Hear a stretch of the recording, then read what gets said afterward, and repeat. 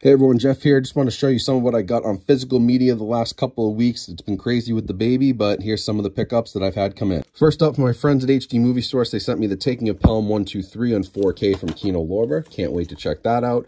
For the return of Swamp Thing from Lightyear Entertainment and MVD, I reviewed this on the channel with a 60-second 4K review. Also got The Menu, which I've heard is excellent. I need to check this one out. Ray Fiennes is supposed to be amazing, and it has some cool horror vibes, as well as Bones and All, which also has some very cool horror vibes from what I've heard. That's a Blu-ray release. Also have the Blu-ray of Violent Night, Santa Killer, I'm All In, Let's Go with David Harbour. And then from Disney, I got Mickey and Minnie Volume 1, 10 Classic Shorts. This has Steamboat Willie and a lot of their early stuff. Watch out, tobacco depictions. So that's kind of cool, not censored.